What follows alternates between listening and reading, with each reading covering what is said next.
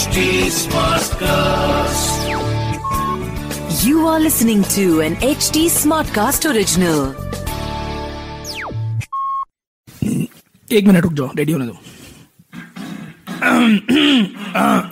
चलो ये कर लेते हैं. This could be a great intro.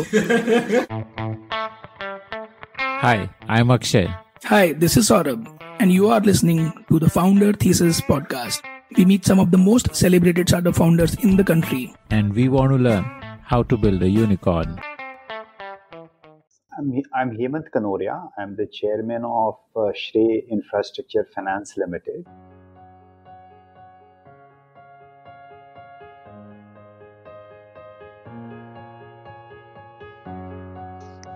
Start them young to teach them better is the motto of most Indian Marwari business families. And that is exactly what Hemant Kanoria's father had in mind when he entrusted him with the responsibility of reviving two sick flour mills at the age of 18 when he was growing up in Kolkata. In today's episode of Founder Thesis, Akshay Datt talks to Hemant Kanoria and they discuss how he took the business ahead and turned it into SREI Infrastructure Finance Limited, which has assets worth around $6 billion today.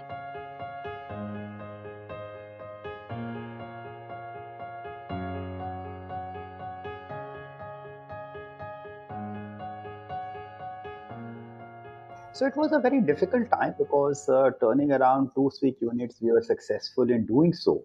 But at the same time, the government policies changed. And because of the change of the government policies, all the flour mills in West Bengal came to almost a close down. And we had to also close down these two flour mills. Our family had the largest flour mill in Asia that particular time, Bengal flour mill. So what happened? What changed the government policy?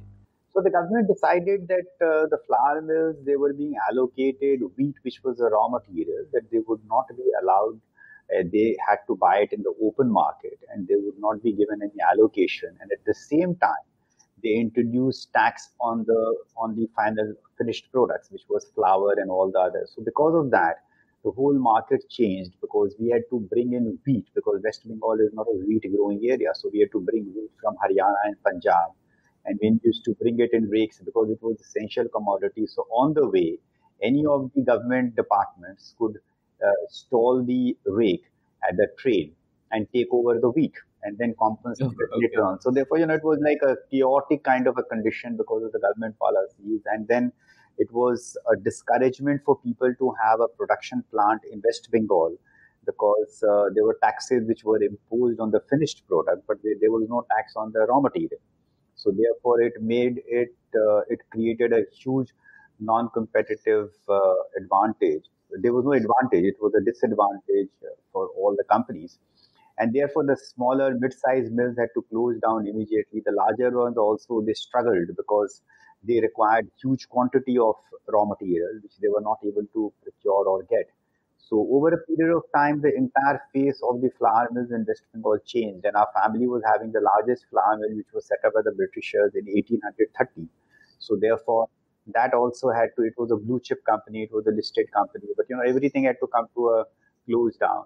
And this happened by the time all the flour mills were closing down. It was 87, 88. So about 6 years of my life, I was engaged in the family business of the flour mills and all the animal feed plant, trading businesses, etc. So that's how I spent my time learning the art of the business. Okay, so how old were you when the mills had to be shut down?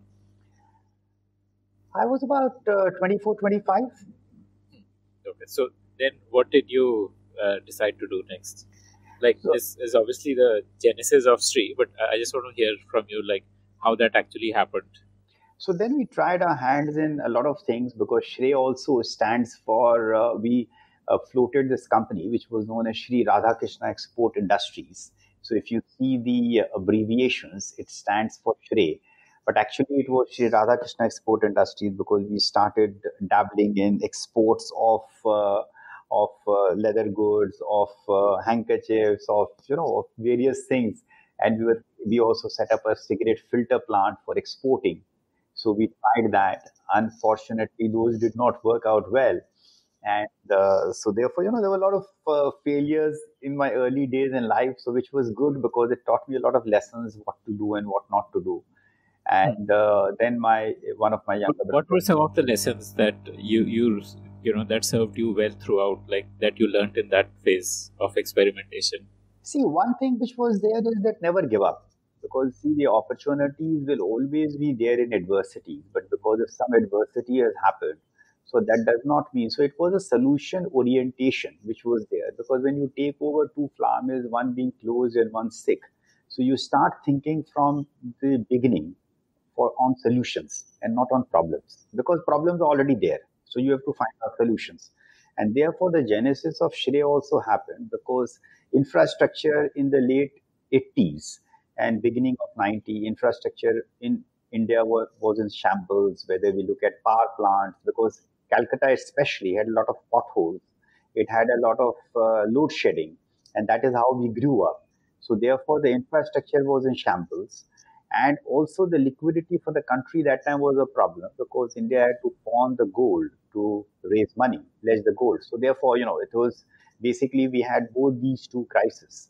And that is why I thought that there would be an opportunity, me and my younger brother Sunil, and under the guidance of my father. So we thought about it, that what we should be doing. We said, okay, finance is a problem for the country, infrastructure is a problem. So therefore, there would be definitely opportunities because in all both these two areas were problematic. So we started financing infrastructure. So as finance was a problem in infrastructure, so we got into financing and infrastructure. So that's how the SREI started, the genesis of SREI, and then we did our first IPO in 1990. Which was, So before we reach the IPO, so when you started, I want to understand more about that time. So you were financing infrastructure. Where was the money coming from? Was it your own family money, or was it like you borrowed from banks to lend it out further? yeah. So our first line of credit, which we got from the bank, was about 5 lakhs of rupees. So you can just imagine that, in 89, when you start a company, you get a 5 lakh of rupees as a limit. You have your own capital of 25% of that. So that is how, with very modest means, SREI was started because we didn't know how the business would be doing. We had no idea as a family about financing. We had no idea as a family about infrastructure. Infrastructure had not opened up that time. So therefore, we started financing with construction equipments to contractors. And that is why how we got in touch with L&T, Larsen and Toubro, was manufacturing construction equipment, mining equipment, which they were not able to sell because the total sales of construction mining equipment in 89 used to be just about 100 crore per annum, which peaked to about 30,000 crore about 4 5 years back per annum. So therefore, that is where we have seen the journey, and we were a part of the journey with. So with the manufacturer, we used to go to also help them in the sales, go to the contractors and convince them that buying equipment will help them to improve their efficiency, cut down their construction time, and their payback used to be about a year. So if a contractor bought an equipment, he was able to pay back the interest and the installments again and the principal within just 1 year. So that was the payback. That's how we introduced the mechanization into the construction and mining field along with the manufacturer. And then infrastructure started opening up subsequently. How did you get your very first deal? Like, the first financing that you did. Like, how did that come about? So basically, the first financing was in collaboration with, as I mentioned, that Larsen and Toubro was the company that we tied up, and with the regional manager here, they were also trying to find out how to improve their sales, and we were also trying. But how did Larsen and Toubro know about you? Because you were till then like an unknown entity. No, because I knew the person concerned here. So through the contacts set up with chambers of commerce and all. So therefore, we had just met with each other and we became friends. And he was trying to sort out a problem. We were trying to find solutions to the problems. So therefore, as I mentioned, that the whole approach from life from the beginning of my career in business has been solution orientation. That if there is a problem, there is a solution which is embedded in that problem. So always look at the solution and not the problem. So, how did the business grow from the 5 lakh line of credit which you started by the time you reached to IPO stage? Like how much were you was on your loan books, like the total amount, and if you can share that journey of building it up. So I think that that time what we were adding was in lakhs. It was not in crores because the times were also different. It is not. We are not talking about today's times where everything is in billions of dollars. It used to be not even touching billions. So doing your first million itself was a Herculean task, and billions were just unimaginable at that particular time. So therefore, and there was nothing to lose because I was young. I was about 26 or so. So therefore, there was a lot to do in life, and because in the first few years of 7, 8 years of being in the flour milling businesses and other businesses, which was initially started off with difficult times, then it became successful. Then again, it was a failure because of the circumstances and the government policies changing. So it was good because it was the up and down. So the usual business roller coaster ride, I was able to see it in a very short. In a way, you lost your fear of failure very early on because you saw it up close pretty early. Yeah, so I would not say failure. I would say that I had my first roller coaster ride quite early in life in business. So therefore, you never you when you go on a roller coaster ride, you don't you enjoy both going up and coming down. So the entire mindset changes, and that's fortunately the mindset I had a change in my mindset too. That's how you look at businesses, and that's why we started off with SREI. And it was about first we got from the bank, then again we were able to increase the business. Next year we got a line of 25 lakhs, then again it increased. So it was a gradual progress in the initial days till the time that in 1990, 89, 90, everyone was coming from for an IPO. So we also thought that let's do an IPO. So we got many of the investment bankers to get convinced on our idea, and we did a princely sum in 1990 of 1 crore 80 lakhs was our IPO. And that was again uh, quite an experience because to raise 1 crore 80 lakhs, I had to have all the usual brokers meetings and press meetings, investment bankers. So we had the best of investment bankers with us, and we did a road show starting from Surat to Baroda to Ahmedabad, Jaipur, Chennai, Calcutta, Mumbai, Delhi, everywhere. So therefore, just to raise 1 crore. So sometimes when I just look back and think about the journey which I made to raise that 1 crore 80 lakhs was quite an interesting journey. Now people will just, for 1 crore 80 lakhs, they will just bat their eyelid and the money will just go in.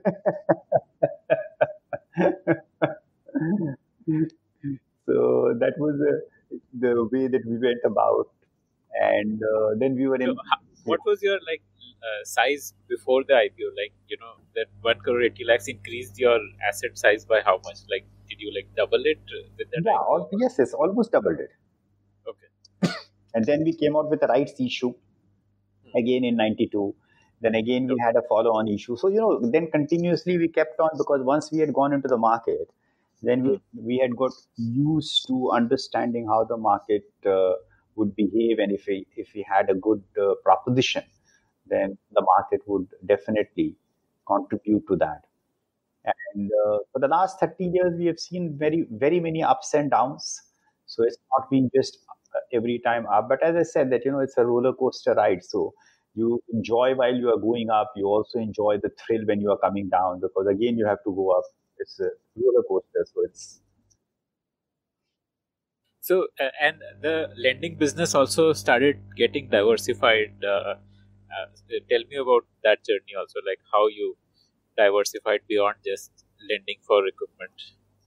So what happened was that as we were growing in 95, we got the first development financial institution, the German government, to come in and extend a line of credit to us because they thought us to be a unique platform where we were lending as a private sector company, lending to the infrastructure.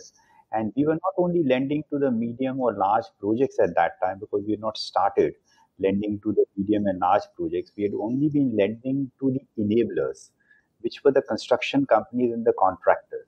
Because if if they were not enabled to execute the work properly, then all the projects would not have happened.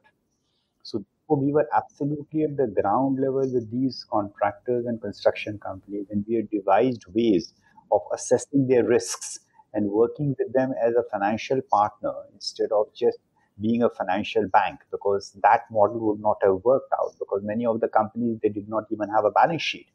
I remember my first instance that because we hired a couple of bankers in our company because we wanted to do all the assessment, etc. So we had one gentleman from a public sector bank, we had another gentleman from a multinational bank who had joined in our team, and their evaluations would have resulted in doing no business. So we had to find out unique method of understanding, because the first time when we wanted a contractor to bring his balance sheet, so show us a balance sheet, so he brought his chartered accountant. And so I was quite amazed that, what would I be doing with the chartered accountant? And he told me that please tell him what kind of a balance sheet that you require, and he will make it and give it to you. Because, the concept for a contractor to have a balance sheet and everything should be structured, because they used to hire manual. Usually the contractors that time were known as thekedars. Thekedar, right. So thekedar, you don't have the thekedar coming with a balance sheet and all. So he thought that it was like a all cash business, and yeah. So he thought, because he had to give all the workers every day cash or every week cash. So therefore, whatever money that he got from the principal, he had to convert it into cash because he could distribute it. He had to buy all the materials in cash, and there were no machines that time. So we were introducing him to machines, which was at the end of the day improving his efficiency and also the productivity. So therefore, from that particular perspective, it was a new world for him. It was a new world for us. So we had to invent that how do we make the assessment in a proper manner of the credit and the risks that we were taking. So therefore, it was a different world altogether. And we then. So how were you different from a bank? Like, what was your assessment methodology that was unique to you? So it was very simple. So what we used to look at was that, the key elements for us was the track record of that person, that what he was doing, which area was he operating in, who was the principal, what was his capability to complete the project, and also that if he bought these equipments, A, B, C, D equipments, with those equipments, how his efficiency will improve and how much of more contribution that he would have, that he can be increase his profit. At the same time, he would be in a position to pay back our interest and the installments which was there. So these were very practical, on the ground assessment which had to be done.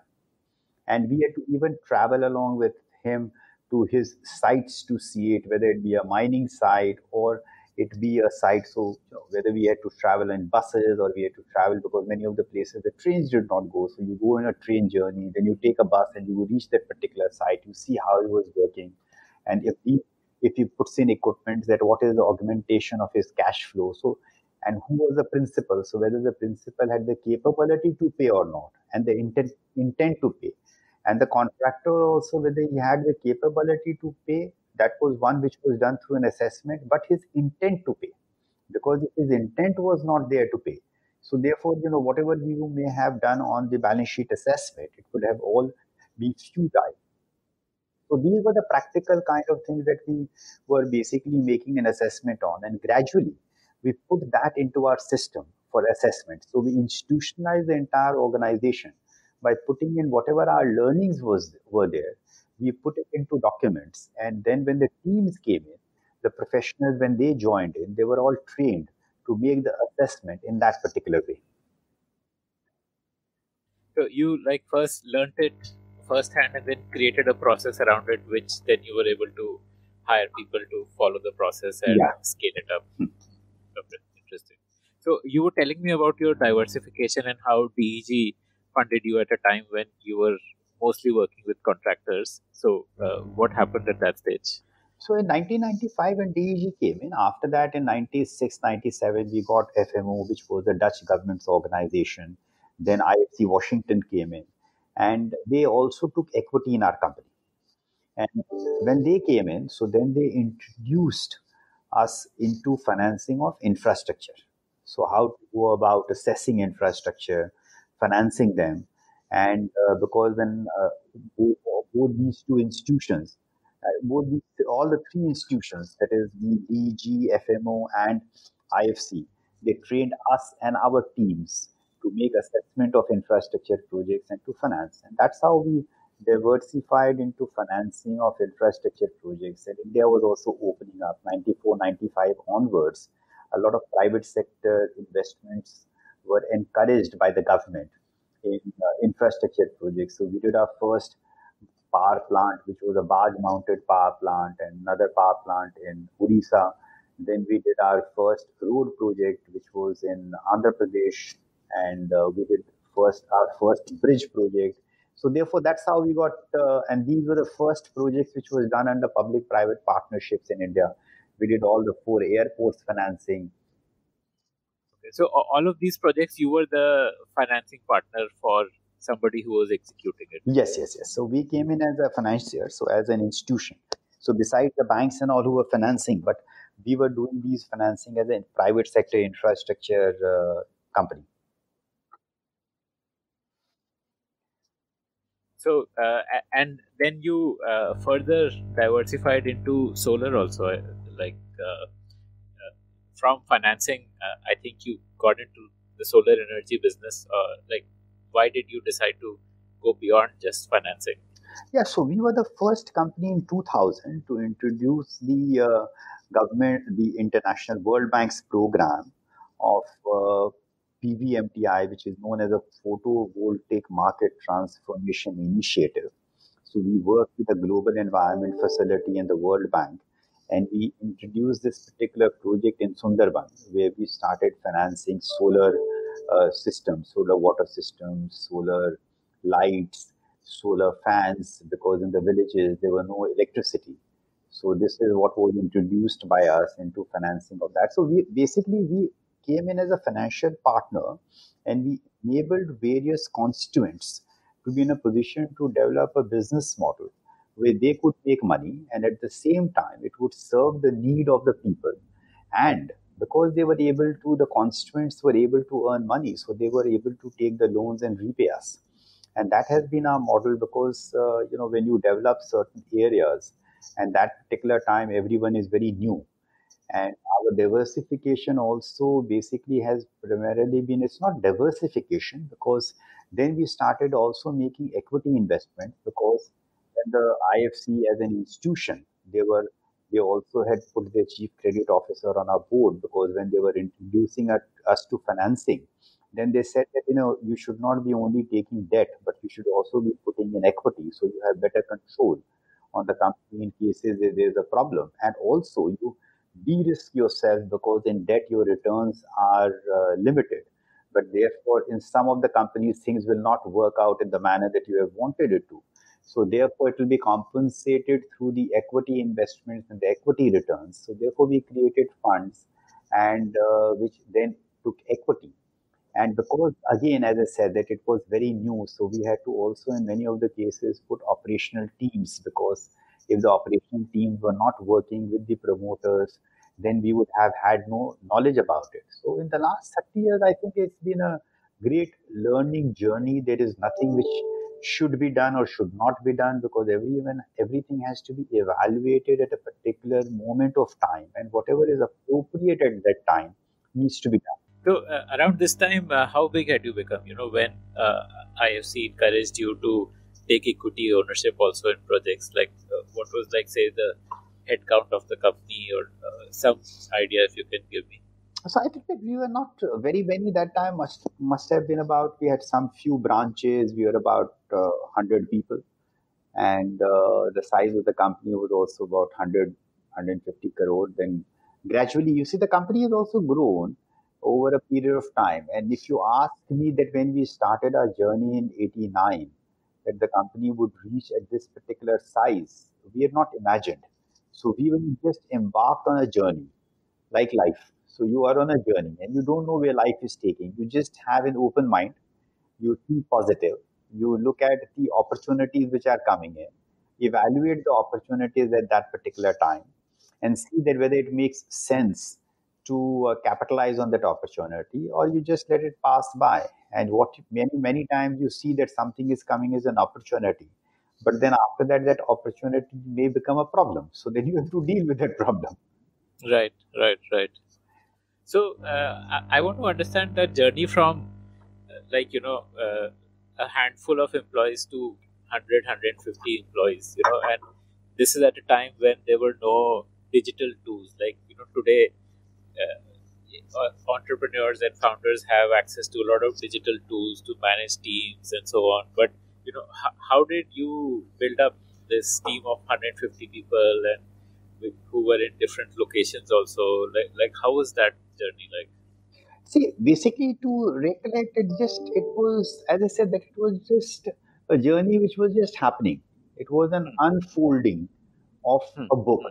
So, Okay. as you keep on unfolding the book becomes more interesting. So then we had thousands of people joining in. We had almost about 100 branches now, Hmm. thousands of people working all over the country. If you look at thousands of people working inside the entire group, which are Hmm. there. Right. So from few numbers, from double digit, it becomes triple digit, then it becomes 4 digits and 5 digits, and it just keeps on happening. You don't have to, and it's all effortless, because once you are building up an institution, and if you're Hmm. taking the right steps, then it just keeps on growing. And Hmm. more people keep on joining in, and more people. So you just have to create an enabling environment. And also, So I want to understand, like you said, if you just keep taking the right steps, it keeps growing. So what were those right steps you took to, become from double digit to triple digit to 4 digits, 5 digits? Like, what were your learnings on building an organization? So I think that one thing which was very important for us was to be doing the right things. Right things means that you keep on reviewing what we do. So when we were in the equipment financing business, first we were doing equipments which was for road construction. Then we did for irrigation projects. More and more road construction equipments came in. So therefore, we evaluated and saw that whether those would be required on the ground or not. We tied up with various manufacturers all over the world who we brought them into India. First, it was all import of the equipments which was taking place. Then we encouraged them to set up their plants in India.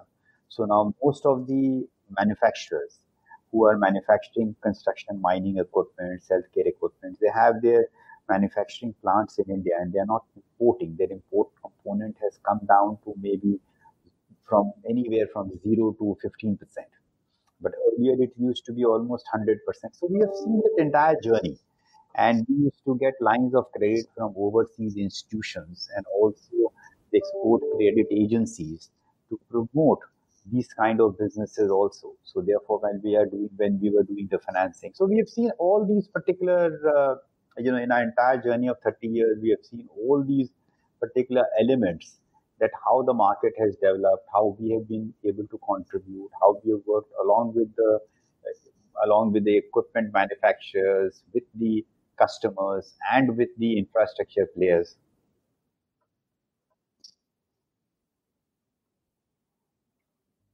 Some would be like where you took right decisions, but eventually it would have been your people doing the right things. And, how did you create that kind of a institution where everyone takes the right decisions and everyone is contributing positively? And I mean, one of the biggest challenges for companies is, I think, this only, like how to how to manage people and build up that team of people who are your biggest assets possibly. So that's something I wanted to understand from you. I think that in any organization, people are the biggest assets. So what we have always focused on is that when we are getting people, getting good professionals means that people who have the understanding of that particular. I'm not saying that we have not gone wrong. We have made, millions of mistakes in the last 30 years of SREI also, millions of mistakes. And in hindsight, if you look at it and see that if I had not done this, I would have been better off. If I had not taken this person, I would be better off. If I had not done this business, I would have been better off. If I had not made this investment or given this loan, I would have been better off. But but in hindsight, everyone becomes wiser. At that particular time when you make mistakes, then how do you what we have always tried to do is that whenever we have made mistakes, we have tried to see that how do we put it in the institutional memory. So therefore, the next person does not make the same mistake. The next person may make a new mistake, which will again go to the institutional memory. But you have the luxury of, that's what we keep on telling our people, that you have the luxury of making mistakes. First, quickly learn from there and see that whether that mistake was made in the past or not. If that mistake was made in the past, that means that you have not tried to learn from what the mistake the institution has made in the past. And if you have made a mistake, that you have not tried to learn from the mistake which has been made and correct it and move forward. The biggest advantage for an organization is when they are working as a team, then as they say, to err is human. But if there are 10 people who are taking a decision together, then the chances of making mistake reduces. Because then 10 people would have put in 5 persons, 10 persons, 20 persons, they would have put in their brains together. So therefore, one person can err, but all the 20 would be making a mistake in the same thing, that there is a catastrophe in store then for the organization. Okay. So if I can summarize some of the learnings, one, you are, I think, strongly in favor of collective decision making so that quality of decisions improves. And then you give freedom to people to make mistakes. And third thing is you try and build an institutional memory or an institutional learning from mistakes that were made so that the whole organization learns from it. Yeah, because see, institutionalization of any of the processes and all is very important, because as we keep on saying that humans are mortals. So, all of us, we have to die. But an organization can live for 100 years, 200 years, 500 years, 1,000 years. And why an organization can live? Because more and more people keep on coming in. But if you have created an institution, so an institution will last beyond the lives of an individual. So therefore, we do not believe that, personally, if I have done something, that maybe that I may have started this particular idea, but that does not me and my brother and my family may have started. But today is so large that just if we claim that, we can do everything or we do everything, it will be foolhardy on our part, because we are also part of the system now. So therefore, when you create a system, you have to become a part of that particular system. We trust people. So our trust with our clients, our trust with our people is 100%. We don't believe in 99.99% trust. So we believe in 100% trust. And if someone makes a mistake, it is tolerable. We'll make the correction and move forward. But if someone has tried to do something which is not correct for the organization, then we are also very strict in meting out the necessary punishment. Because as I said, that we believe in 100% trust, because I think that it is very important to build up an organization on a very strong fabric of trust, and a country also. So today, if you look at it, that what is the biggest problem in our country and many of the countries, because the trust element is missing. So the fabric has got weakened. So I think that it is important that an organization or a country builds up a very strong fabric of trust. Until unless, someone, when you build up a fabric of trust, you have to understand that 99% of the people will follow that, maybe 1% may be errant. But you don't make, for that 99% people, you don't make the rule which is applicable to that 1% errant people. It should be the other way around. So that's what we have tried to indoctrinate in our company. That's very interesting. Okay. So coming back to the journey, so early 2000s, you got into financing large projects, taking equity stakes. So tell me about the journey from there on. So basically, that was an interesting one, because we had never taken equity stake, and also when we started first of all taking equity stake, we did not put in management teams there. So we just thought that the client will be in a position, but the client we so our mistake was we did not understand, for the client also it was something which was new, because so they would also make mistakes, and therefore, and many times what happens is that the clients also make mistakes because they may have been caught up by their whims and fancies and not be going through a proper process of evaluation. And so we made our mistakes also. Then we invested in a telecom tower business, so which we were able to Viom Telecom, so which became the largest telecom tower company in the world in 7 years' time, and we disinvested. And we also learned the art of investments and disinvestments at an appropriate time, exiting.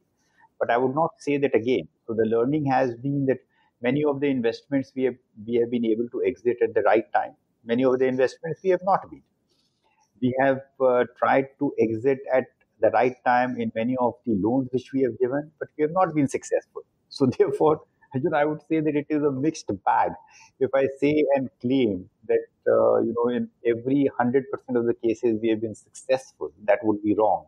And in the last 30 years, because the economy has gone through its ups and downs, its challenges, so we have also been a witness, not only a witness to that challenge, but we have also borne the brunt of that challenge. So some we have been able to, out of some challenges, we have been able to emerge without any bruises. Some there have been some bruises, some there have been some burns. In some cases, there would be small surgery also. So, but that's been a part of the journey. So, what is your decision-making framework on when to invest and when to exit? How do you think about it and make that decision? How do you reach to that decision that it's time to invest or it's time to exit? So basically, it's a process again. So therefore, let us suppose that if we go sector-wise, state-wise, because India is not a country; it's a continent.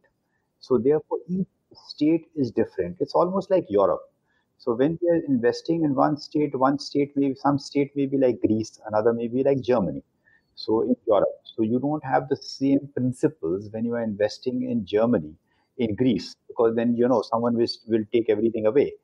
When you invest in Greece, you invest with a different mindset. When you invest in Germany, then you invest in a different mindset. So the different mindset.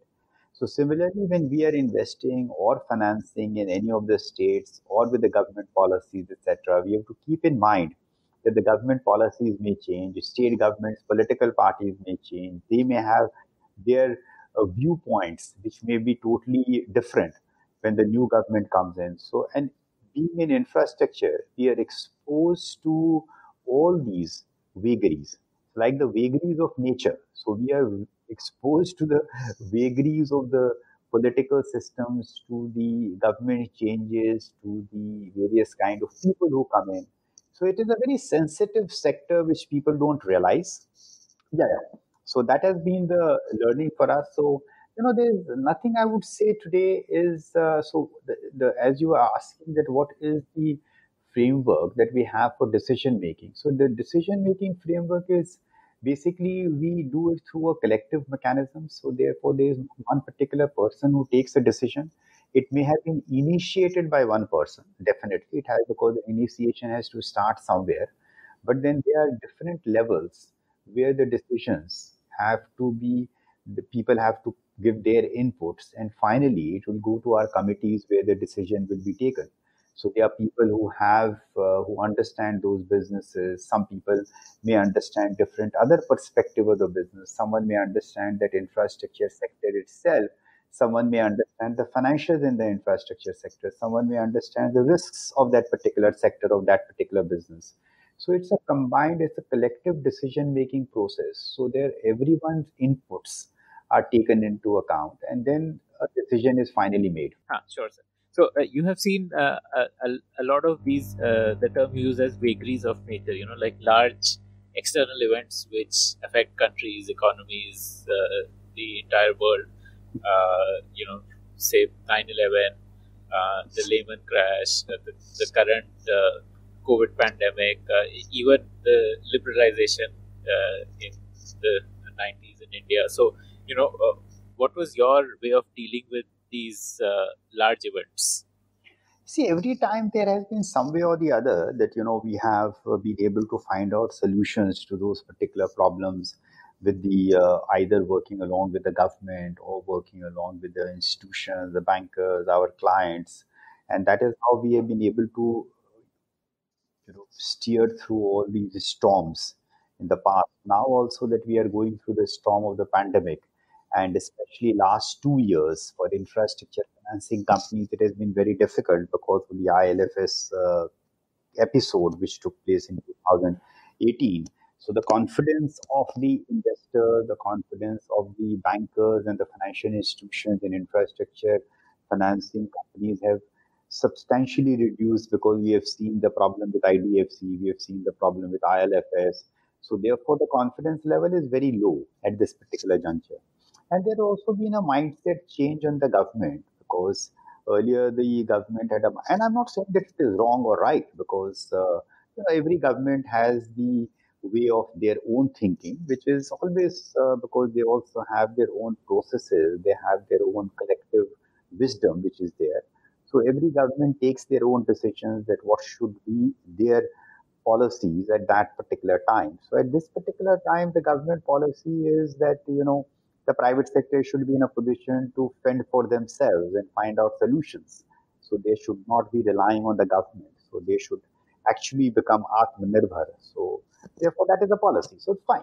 So therefore, in this particular times, what happens that many of the companies may take a little longer time to be in a position to steer through these issues because many are government related issues only. And especially in the infrastructure sector, if there's a problem, it is usually related to the government because the counterparty in a public-private partnership in infrastructure, as they say, public-private partnership, the counterparty is always the government.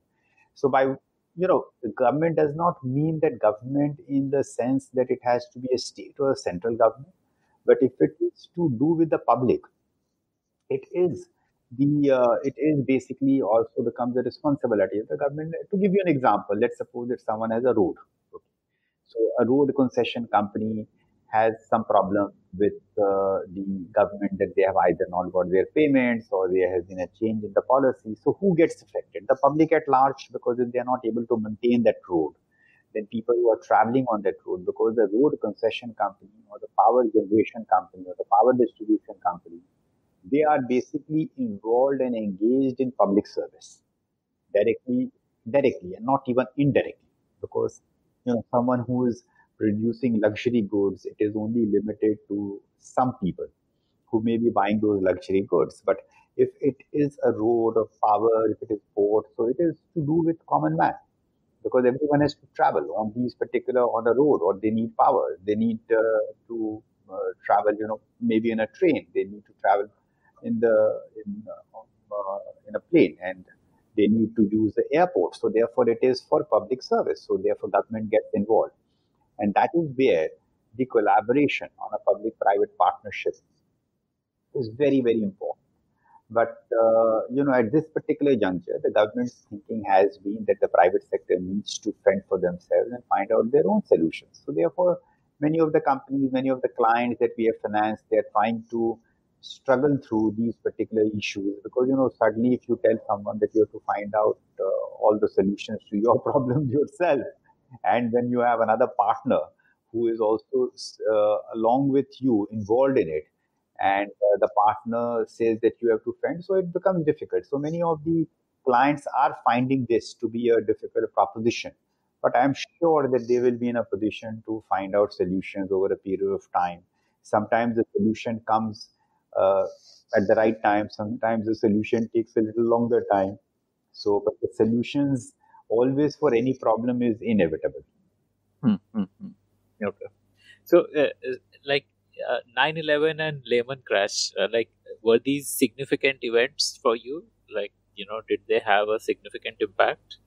No, but you see that yes, to the business it did have, but at that particular time there was a difference because, as I said, that every government has a different policy.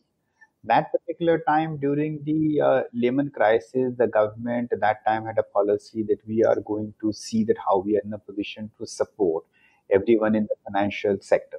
When there was again, because we have not, these are the recent crises, but before that we have seen in early 90s the Harshad Mehta problem, then we saw the Ketan Parekh one, then we saw many of the scams in the NBFC sector in the mid 90s. So at that particular time, the approach was a little different than it is now. So, every government will have a different approach. So I'm not saying that anything is right or wrong because it is basically the collective decision of the government at that particular time.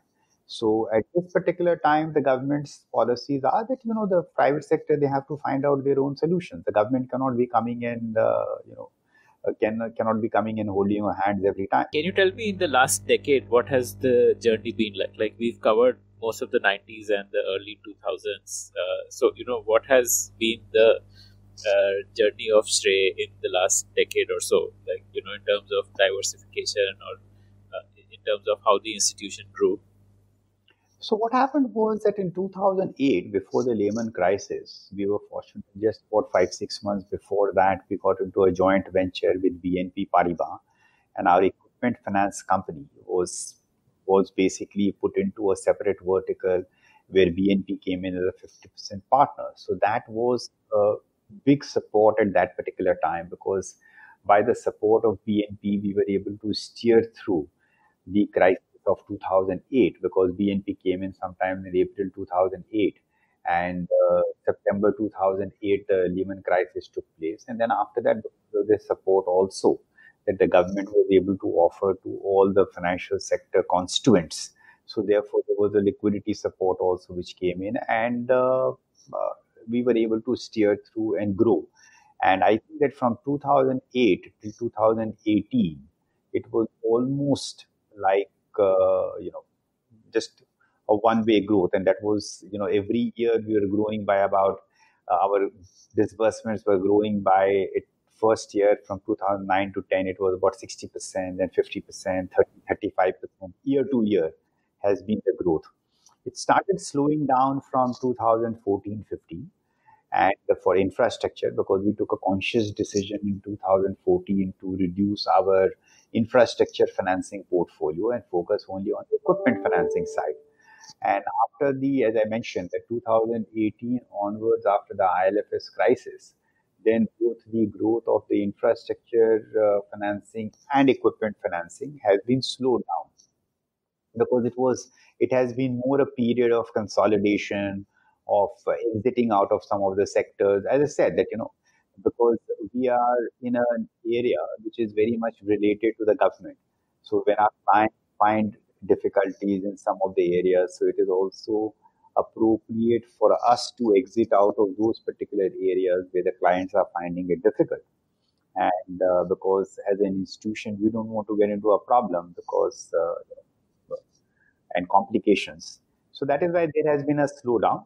And I think that this slowdown is going to continue for the next couple of years, where the business is there. So we are going through a consolidation phase where we are looking at that what businesses we should be in, what we should be exiting, which are the portfolios that we should downsell and exit out of.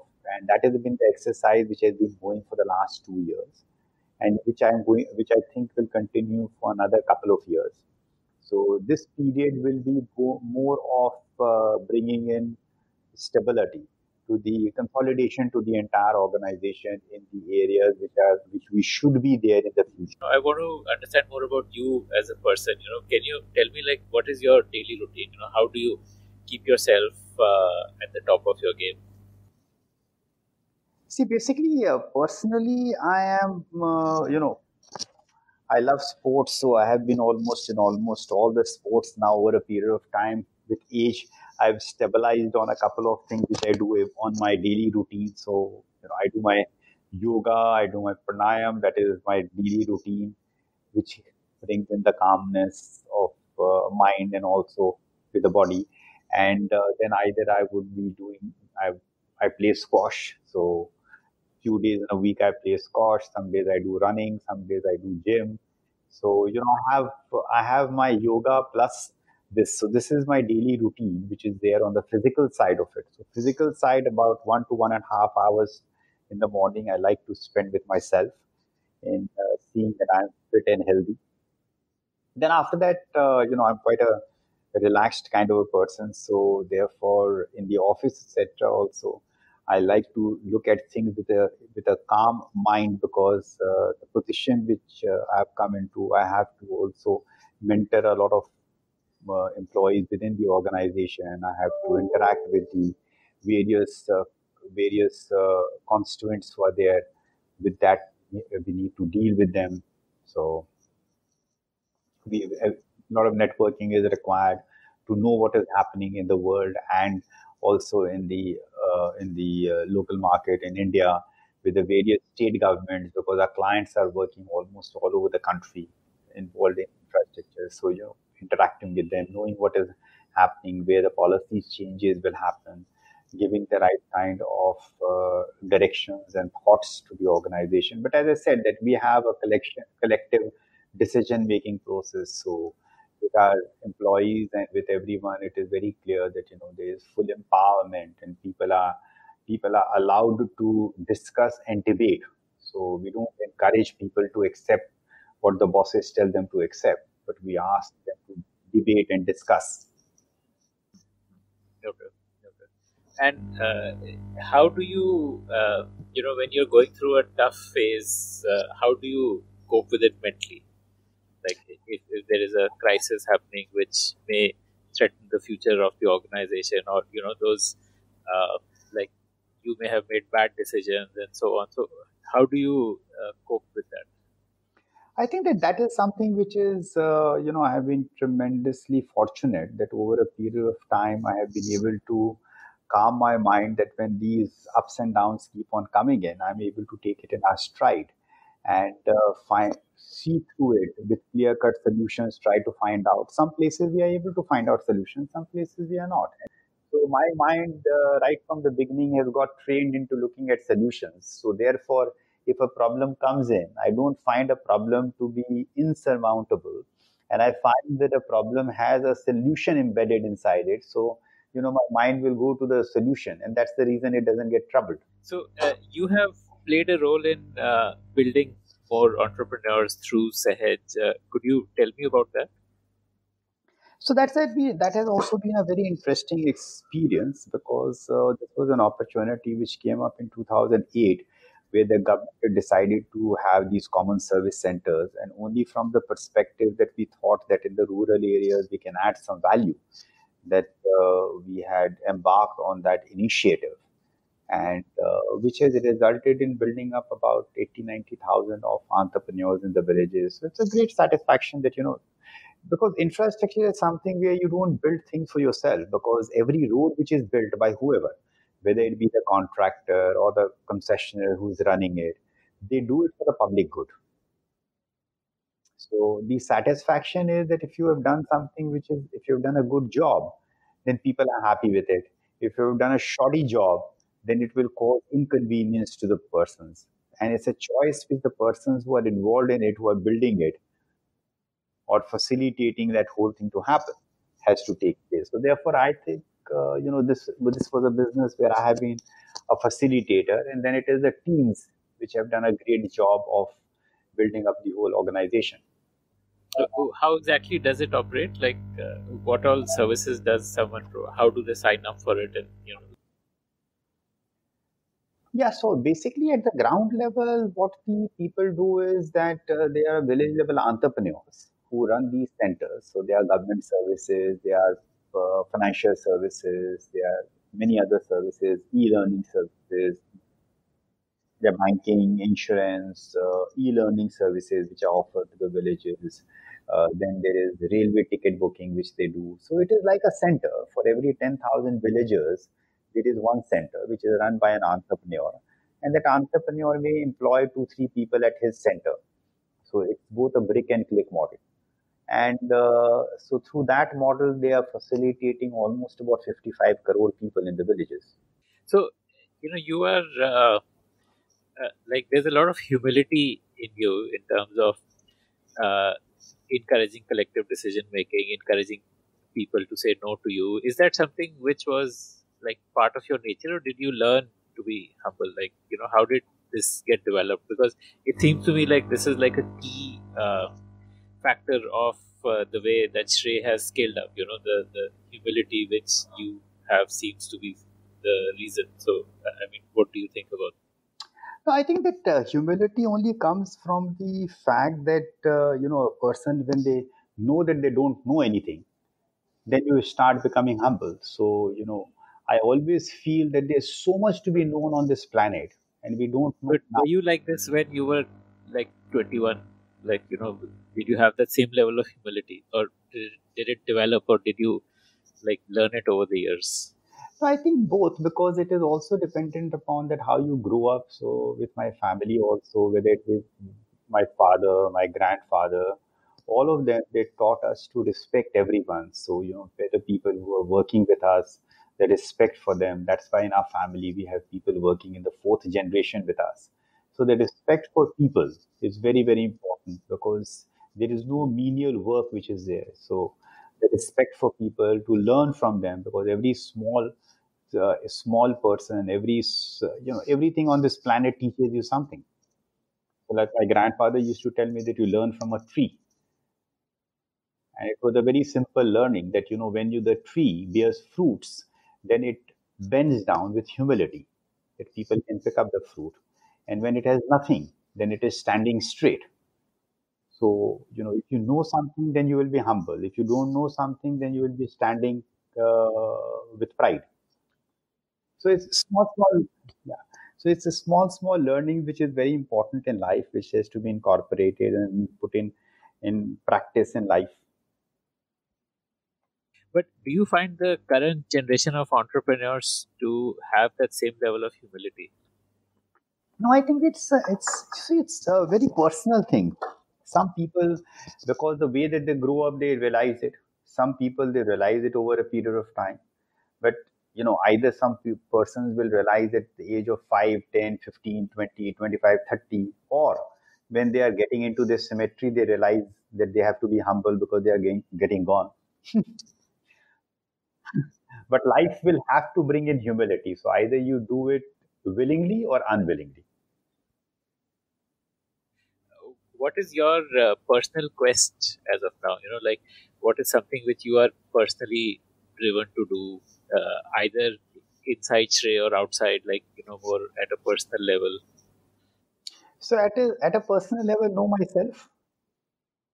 I think that's the journey which each one of us we have Right, embarked that's a on. never-ending journey.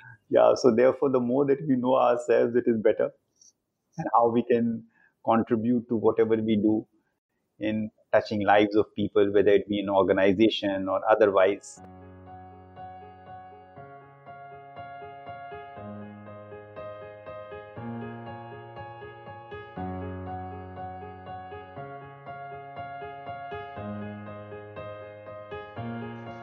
That was Mr. Hemant Kanoria telling us how SREI was built. To know more about the SREI Infrastructure Finance Limited, log on to www.srei.com. That's www.srei.com.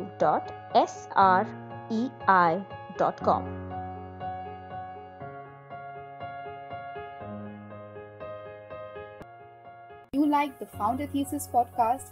Then do check out our other shows on subjects like marketing, technology, career advice, books, and drama. Visit thepodium.in, that is thepodium.in, for a complete list of all our shows. This was an HT Smartcast original. HT Smartcast. Log on to htsmartcast.com to listen to more such podcasts.